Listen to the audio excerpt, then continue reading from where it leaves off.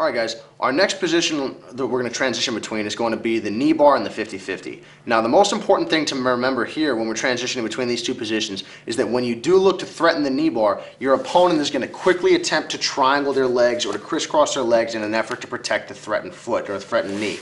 What we need to do is make sure that we split our opponent's legs because our body is going to need to travel in between.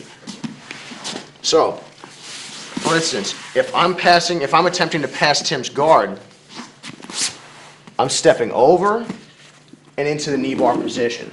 Now, my weight is sitting on top of Tim. This is very, very important. My weight's not out of my foot. I'm not falling to the side. If I do fall one way or the other, I compromise my base and I commit myself to one course of action.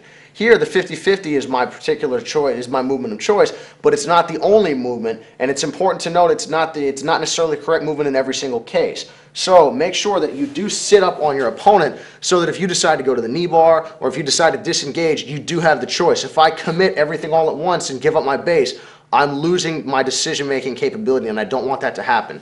So again, what Tim's going to be looking to do is connect his feet. Not good for me. So I'm going to keep his feet far apart, and I'm taking both of my hands and I'm going to dive through as if I were going to try to finish the knee bar underneath my armpit. I'm diving both hands through to the mat, and now I'm rotating 180 degrees towards my left to get into the 50-50. I really feel that this is a great transition because the proper angle, the proper answer, and the proper defense to the knee bar is for Tim to come up and pressure me. If Tim attempts to come up and pressure me once I get the 50-50, he's going to run himself straight into the reverse heel hook.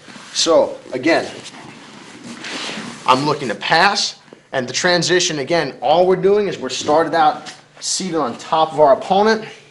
Both of my hands come through. I can't get tied up. I'm ducking my entire body underneath. Keep your spine straight. Ducking through, rotating. If Tim tries to come racing up at me, he runs himself straight into the footlock.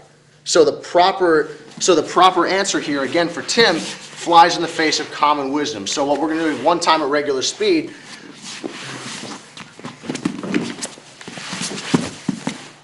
and we're right into the footlock.